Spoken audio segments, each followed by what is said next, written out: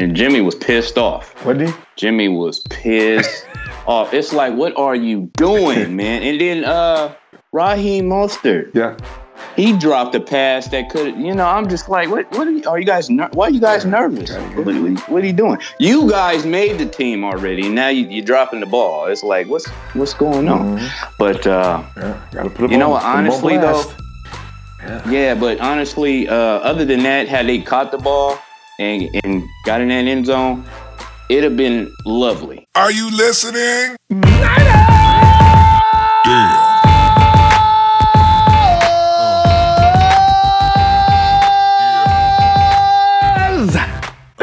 Ronbo Sports here, representing the Niner Empire organization worldwide, where 49ers football just never ends. In fact, we're about to come around to the loop where we get back into action.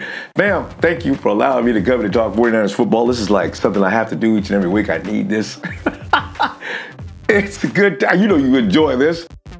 Fam, I don't even know where to start. All right, today I was sitting there going like a million thoughts going through my mind at the same time. I was like, oh my God, we got so many things going on right now. Okay, let's we got a game coming up, right? So let me go ahead and jump right on to that. Chargers. This is the game. It's like, Survivor Series of the WWE. This is Survivor game for guys who are obviously not going to be able to make the team, because all the starters are going to be standing on the sidelines watching the game and looking cool, because the fact is we're not playing. Obviously, we are the stars of this show. Look. Sorry, they'll be on the sidelines. The guys who are trying to make the team are going to be out there working hard, trying to do just that. Now, here is the rich wrinkle. I'm watching Kyle Shanahan, as I normally do each and every day, to see what he's saying now. Kyle says, normally we'll be coming to this game at the end of the year. It's the final game of the year. Normally we made up our mind pretty much about the players we're going to keep, who we're going to stay, who's going to be at the program. And it's pretty much a done deal. We may take a look at a couple of players or something like that. But right now, Kyle says, I can't put all the players on the practice squad that I want to put on the practice squad. If I could keep a lot more than we're allowed, which is only 10, I would. What does that tell you, fam? It tells you exactly what we've been feeling the whole entire preseason. Each and every division is stacked with all kinds of talent, and a lot of them are close. The level of athleticism, everything about them, it's really close. Who are you going to get rid of? So Kyle's going to be looking at guys for various reasons. I don't know what his criterion is for judging these guys, but he will be looking for them in this last game of the preseason. And man, that's going to make it a good game. That is really going to be a good game just for that reason.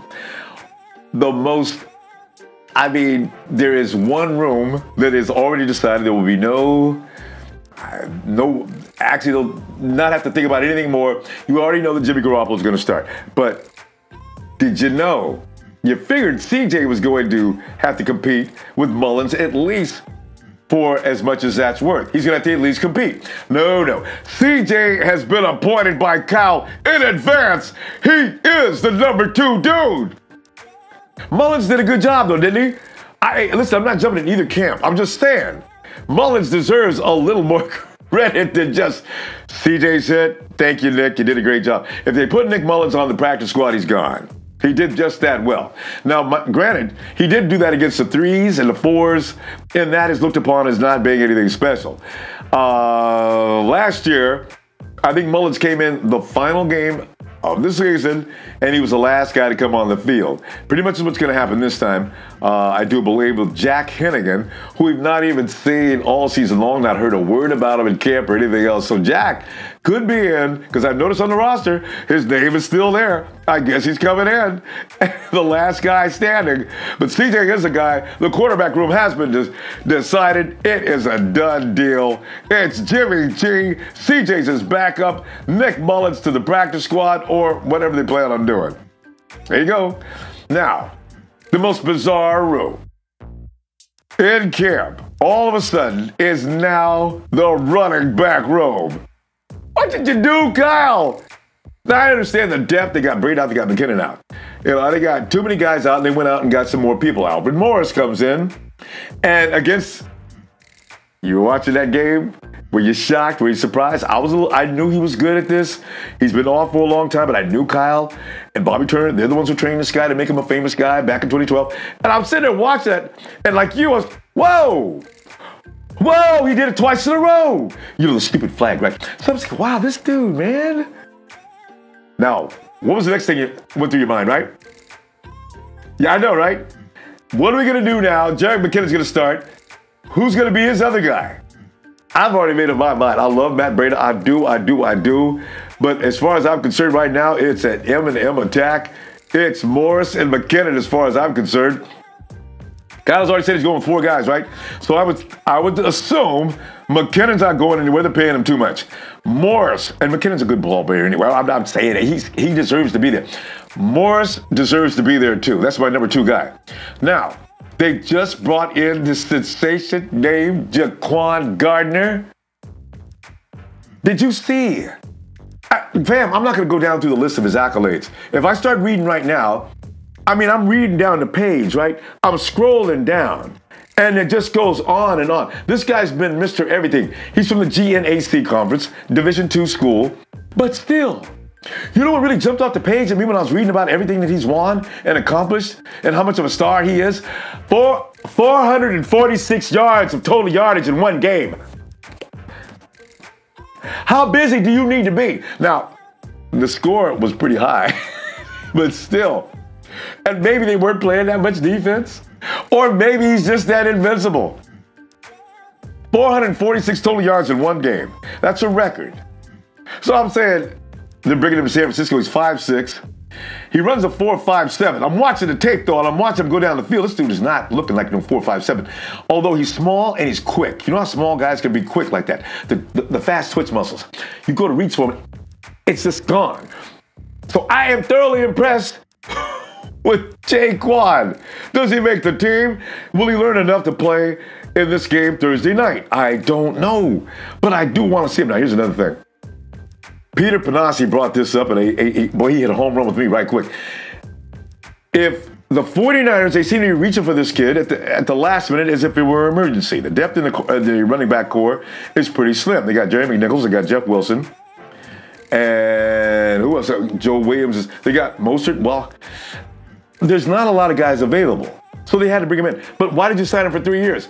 There's a writing on the wall there. You don't sign a guy for 3 years if you just want to come in for emergency relief. So I got a feeling the 49ers think they're going to keep him. What does that do to the running back room now? If Kyle says he's going to keep 4 guys, who are they? Let me help you with that.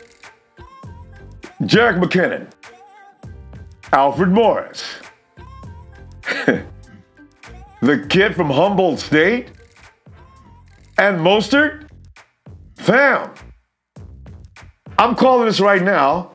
I got a feeling Matt Breida's the guy out that we would have assumed earlier that might be. I'm not saying I'm not saying promising you that, but I'm saying it looks to me, if you're going to sign a guy for 3 years right now, heck, Matt Breida doesn't have that many years left on his contract.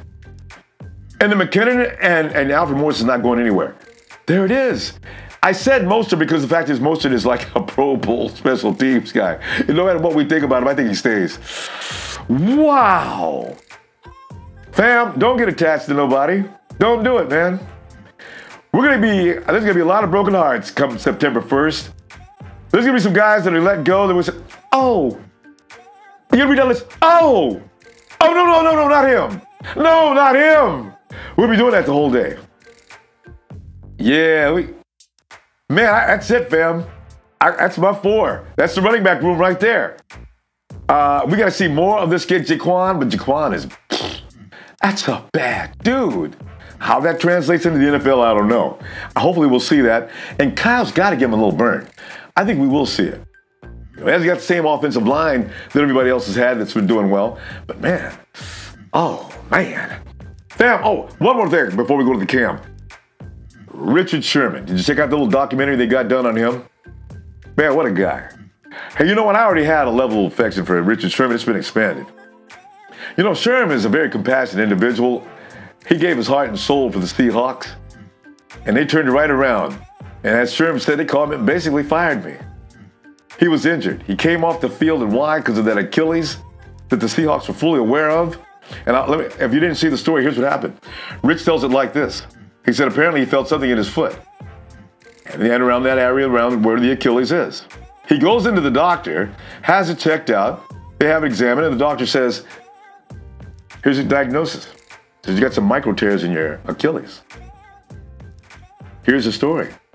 If you continue to play on that, it could snap on you at any time. You could make it to the end of the season. It's a risk. You might make it, you might not. But that's the truth right there. So Sherm says, I'm a competitor. I'll play until it snaps. How many people do you know that would have done that? That's a Ronnie Lott level sacrifice. Lott takes off the finger because he wants to continue to play. Sherm says, I'll run the risk. It snaps. But in the meantime, I'm going to play football. Sherm, you got my respect, bro. You had it anyway, but you just took it to the next level. That's crazy. And the Seahawks turned right around, knowing all of that. And they released him. Just like that. He would have been ready to play Seahawks football right now. Because he would have worked just as hard for them as he's working for us. You know what I really enjoyed? Marquise Goodwin. You'll check it out. You'll probably see it in the same articles. Marquise Goodwin comes out and says, man, I can't wait till the season starts so Richard Sherman can show the haters what's up. We got a brotherhood going, fam. That locker room is tight. And Marquise Goodwin's going to make sure Sherm's ready because I know they're training every day. Sherm's he's going to have to be ready because here's the thing. I also read where this new offensive coordinator, he likes to run that kind of football that Marquise Goodwin smoked Sherman on early in the season. And every DC in the league, every OC in the league saw what happened when Marquise took Sherman to the bridge. Took him to the bridge! I mean, now everybody thinks they can get to run the go route and beat Sherman up. Here's the thing about that. If even that should happen, we have reinforcements back there. You run a dude down there to go route, let Adrian Colbert see that action taking place. Adrian Colbert's got every bit the speed of any running back, any wide receiver in the league for that matter. So if Richard's coming down the field jamming with some wide receiver, unless that quarterback gets rid of that ball in a hurry, Adrian Colbert to the rescue. Adrian can keep up with any wide receiver in the league. So I am not concerned about that. Sherman looks like Sherman already anyway. That little deal we saw with Andrew Luck and Jacoby Brissett, they wouldn't even test him. They tested him one time. That was the end of that. You see, that's why I'm very confident, as is Marquise Goodwin and everybody else. Richard Sherman is about to show people in the NFL he is not done. Let's go get him, Niners. Let us go get him. In fact, let's go also to the can right now and get some perspective for you about your San Francisco 49ers. Niner fam, that familiar handsome guy, man, I'm telling you, man, you know who that is. That's C. McCarver Jr. He's got programming going on about the 49ers constantly. We'll be checking him out. C. McCarver Jr. What's up, Ronbo? Shoot, man. What's going on, man? All kind of good things. McCarver, man, I'm looking at my quarterback. It's been good since last year. I was wondering what they was going to do about it this year. I'm looking at the offensive line. All of a sudden, it's looking good. There's all kind of things that are coming together. It's like they're connecting them dots one at a time to spell winning. Brick by brick. As soon as the house is built, whatever bricks is left over, we can pick them up and throw it at the haters. You know what I'm saying? And they out there, Cling! boy, they're Right out there too. McCarver, man. Hey, Rudy! Bah! Hey, Rudy, that was an official shout out from McCarver. You better know it. Well, you got it coming too. Dude, busted. That dude will bust in on the show. Look out, he may bust in now. I don't know how he does it, man. All of a sudden, this comes in out of nowhere. The Rams ain't going nowhere, man. You know, let me talk about the Rams a minute. Man, ain't nobody worried. Yeah, we ain't even got to talk. We let them tell they own. I know, because they gonna do it anyway, whether we want them to or not. Hey, yeah, exactly. But right now, I'm telling you, McCarver, I'm looking at like the most pressing issues. Have we got any left that we really need to feel concerned about? And this assessment is coming from that last game. Did you see any glaring weaknesses? And I mean by that, things that you know can be adjusted or not adjusted. What do you think?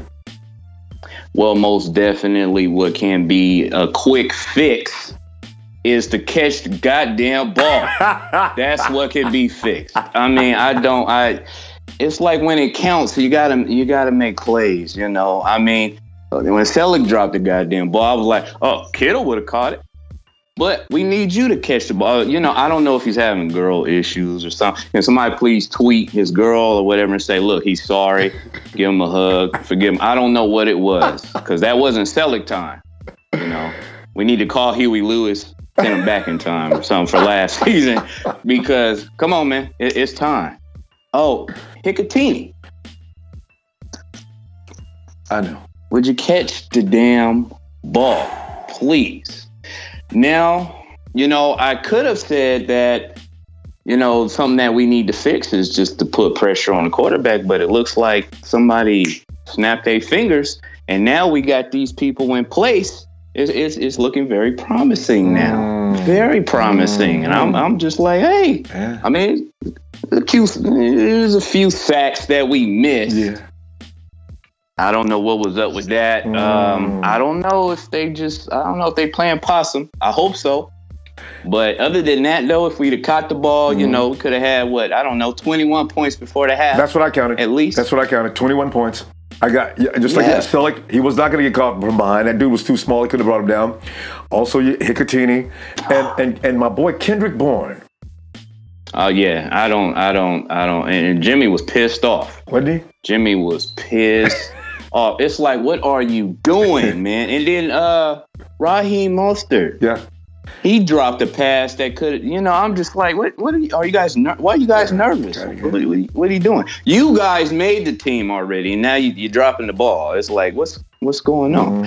But, gotta put you know what, honestly, though, but honestly, other than that, had they caught the ball and got in that end zone, it'd have been lovely. You know what I'm saying? It'd have been lovely. So that's really the only thing that I'm just kind of just shaking my head at. And those adjustments. That's about it, though, man. You know what? That's it. I got a feeling those are small things, and they can make adjustments. Hicatini will catch the ball in the future. Selleck will know I need to catch the ball, and then I can run. And little basic things like that. Kendrick. That's it. We've seen Kendrick catch the ball. I mean, McCarver, we've seen windows that tight, and he's somehow made catches. Exactly. Now he's Kendrick, what are you doing to me, man? Oh, you gotta be kidding. Exactly. So, because we already know. So, just little stuff like that. But other than that, though, can't get mad. I'm ready. I'm ready. Yeah, I'm ready. Because the Richard Sherman show, they threw on Sherm. Him and Ronbo. Jacoby, man, they threw on Sherm one time, and after they said, okay. That's still the same dude, man. Something happened to me that game because, like, when Sherman first came to this team, I had to sleep on it because I didn't like the idea, but then I was like, you know what? He's going to help us. So over time, I just liked the fact that he was playing that role, getting everybody hyped up, making sure everybody's in place, learning the defense and everything, playing that role. But I always was like, I have to see him play on the field.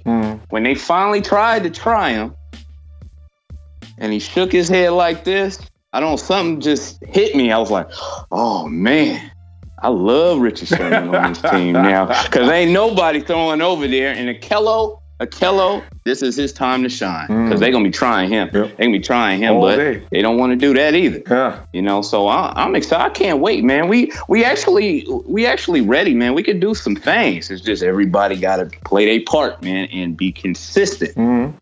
That's the only thing. We got enough to get things done. Playbook is coming. And McCarver, also, you mentioned Ahkello Witherspoon. He made a great play in that game, too. Now, you got Andrew Luck and Jacoby Brissett thinking, well, where are we supposed to throw the ball? Richard Sherman is not to be messed with. You already know that. Who is this dude? I loved it. Hey, but with that said, McCarver, there's going to be the desperate. I call it the desperation game. Every year we play Chargers last game. Who are some of the guys that are going to make well of their last chance to impress the coaches? Because these guys are playing this Thursday. Them as the boys, every last one of them pretty much is on the bubble. So, who do you like? Man,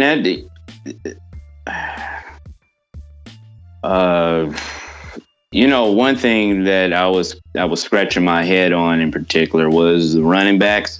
But now I could tell you who I want already. Who's my 4, I guess, as Shanahan said. Yeah, we can do 4. I'd love to hear that. It's most.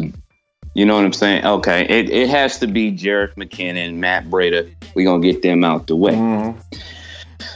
Oh, my God. And he's actually having to think about it. You know McCarver's plan.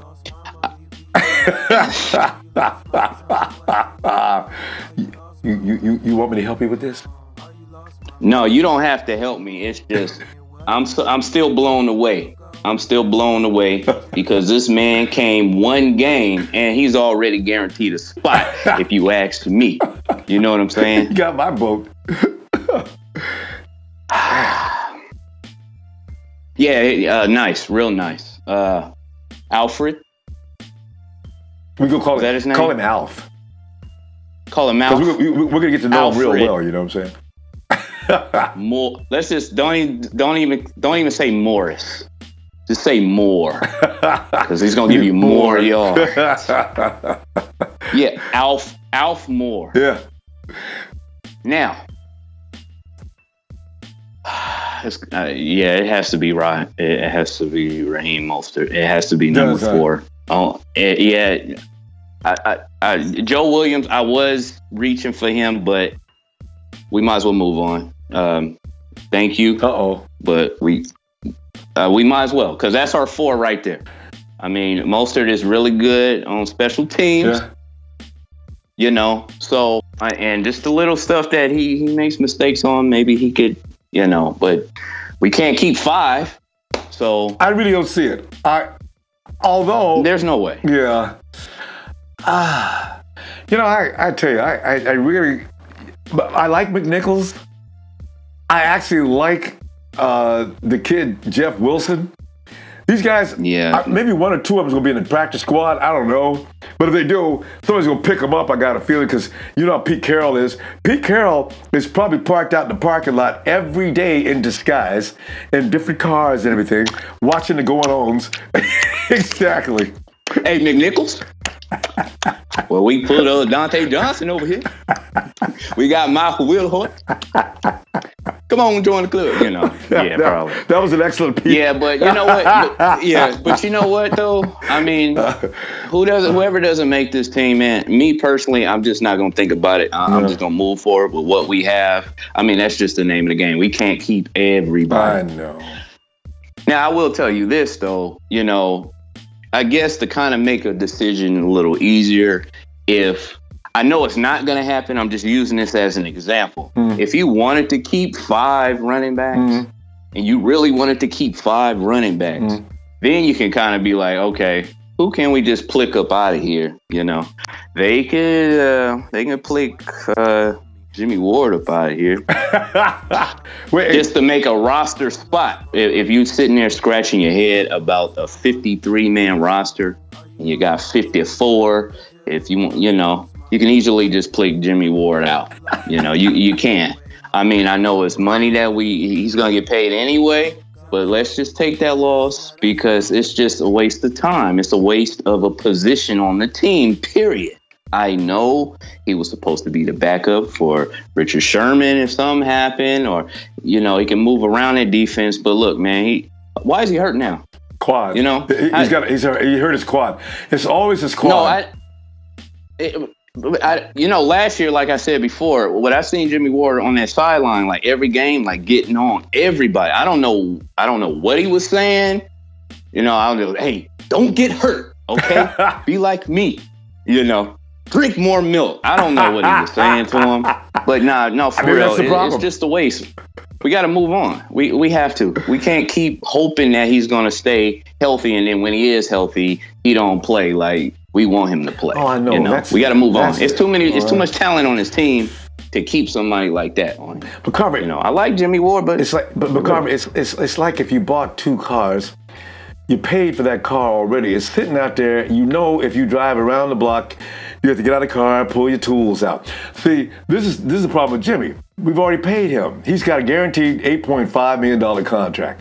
You got to get some work out of him. if they trade him, the 49ers are going to have to pick up half the tab from what I'm concerned. The 49ers don't want to do it. Somebody said, cut your losses. Don't lose a roster spot like McCarver just pointed out, and let him go ahead. I feel bad, but they like him. They always say things like, he works hard. Yeah. We like Jimmy. Kyle just went on record on saying that just the other day. Oh, man. He works hard, but his bones is weak. It's not working. You know what I'm saying? It's just not work. It's just not. Come on. We got to move on. We do. It's the only way we're going to move forward. Yeah. Well, Carver, speaking of trades, you know, Khalil Mack, everybody wants some Khalil Mack so badly. But you know, Carver, you got to pay a hefty price for Khalil Mack. Somebody today, I just heard somebody talk about 3 first-round draft picks. Word? No, I said, wait. 3 first-round draft picks. Yeah, you went too far, fam. And I said, no, I would give, you only give up 2 first-round draft picks for a quarterback. I got to give 3 for Khalil. That's too much. And then give a 3rd and a 4th round for the upcoming years. Oh, no, I'm glad you're not in the front office. I like Khalil Mack. But McCarver, there's going to be some outrageous trades. And then there's going to be those who say, because Gruden's not a dumb guy, he's going to say, all right, you guys like Khalil? I'm willing to give him to you. Give me DeForest Buckner. A 1st and 2nd rounder, he's all yours. I'll give you a 1st and 3rd rounder, a 4th rounder. I got a feeling that they're going to try to make a fool out of the 49ers if they go too far. I know Lynch won't do it, but how does that appeal to you? Well, no, we can't give up Buckner. We can't. He's developing and getting better.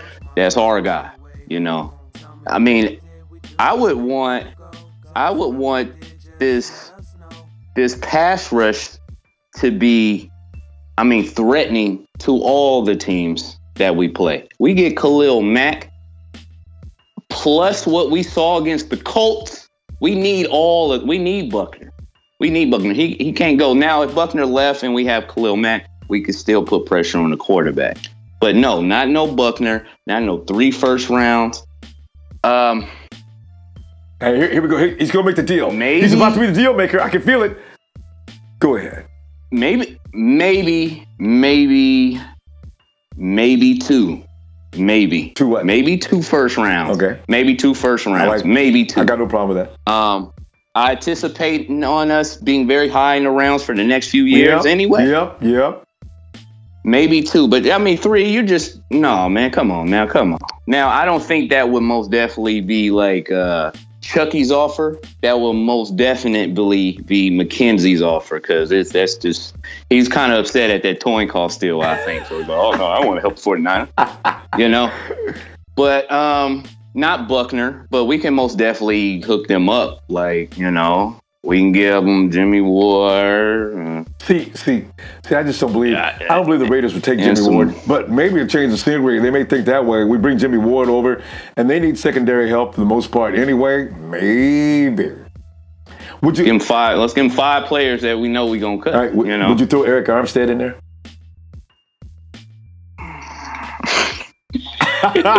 You know what? It's just with him, I just want to see more of him. And I think he got potential, you know what I'm saying?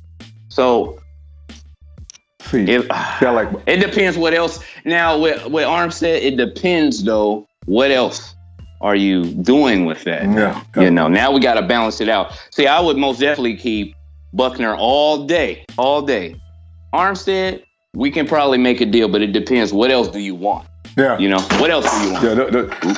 Oh, yeah. What else do you want? Yeah, don't gut me. Because pretty soon they're going to gut your team for a player that now you got to replace some guys in order for them to be effective. Now you're back where you started at square one. This is why I'm thinking sensible deals I want to hear, but getting rid of everybody just to get rid of have Khalil Mack. No. We need who we know is going to work already.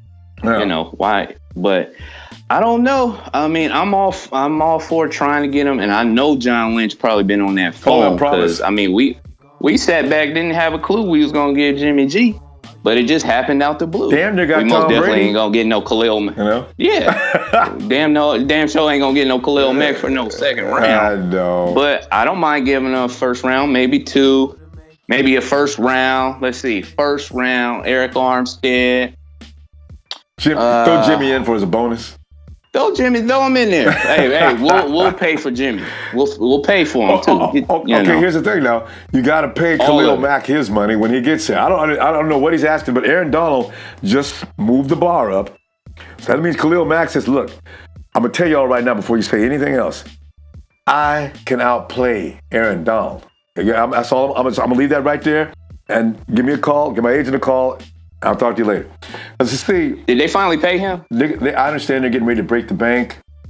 It's going to be one of the biggest deals the lineman's ever got. So that means we got to go beyond that. That's why I'm a little concerned. The one that broke his team. Yeah, see, because for Rams, they got no money now, so I don't know how they're going to do this unless they plan on going into that place where you got to pay penalty fees that'll take you 5 or 6 years to pay. They don't care, huh? I know. They don't care, huh?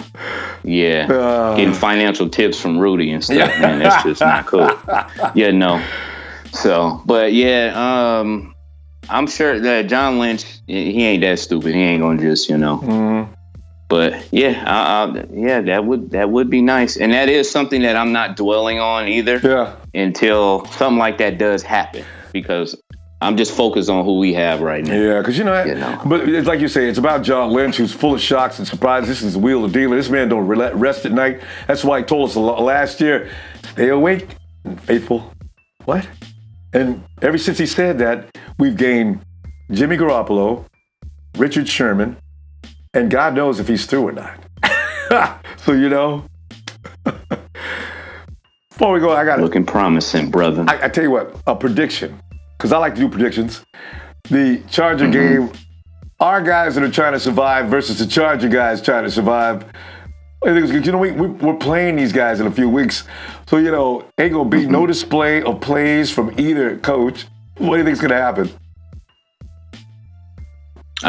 Just a lot of people trying to make the team. A lot of penalties, probably. Yeah. A lot of leading with the helmet penalties because people trying to make a team. I mean, if I was trying to make a team, I would still be hitting like that because it shows the aggression, even though I got the flag, because even the coaches don't agree with it. But good point. Yeah, I always found that fourth game of the preseason interesting because you just see who's out there hungry and so. And then Ronbo.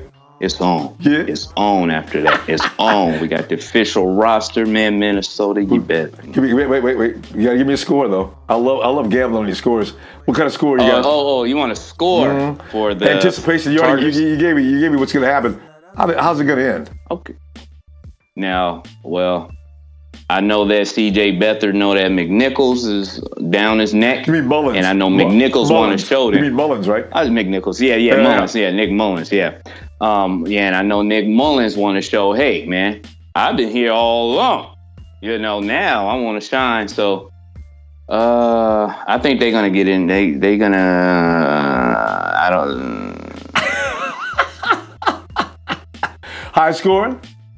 Got to be high scoring. I say.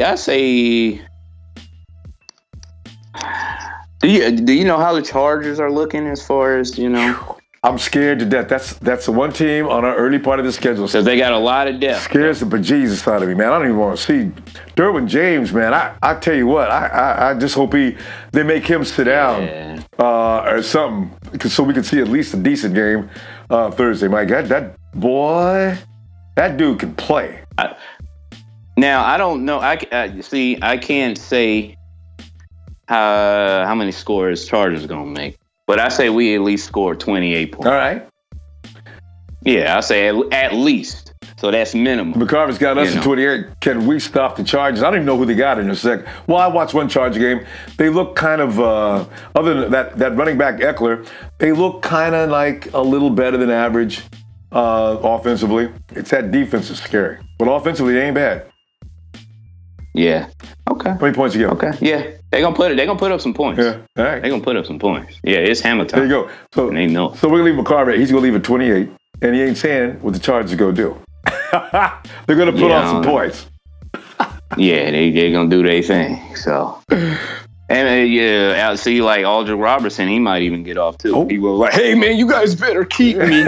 I'm not good." You never. They gonna be playing their heart out because it's job on the line too. Hey, everybody wants to be a 49er, McCarver. Come on, man. Of course they are. Man, man, can I be the water boy? Yeah. Can I? Can you be the motivational coach on the sideline, please? Boy, I tell you what, we'd be awesome. McCarver, You know what I'm saying? We're going to go, man. I tell you what, it's time to give that holler, McCarver. 3. Hey, wait. You don't forget about the baby. The baby ain't sleep, is it? Well, I'm like in the garage downstairs. So baby, wait, he's probably used to it by now anyway. I'm ready, Ronbo. McCarver. That's exactly how I'll be at the games, too. Throwing up that symbol, logo, McCarver. let everybody know. Let's go. He can do it. He's almost ready. 3, 2, 1.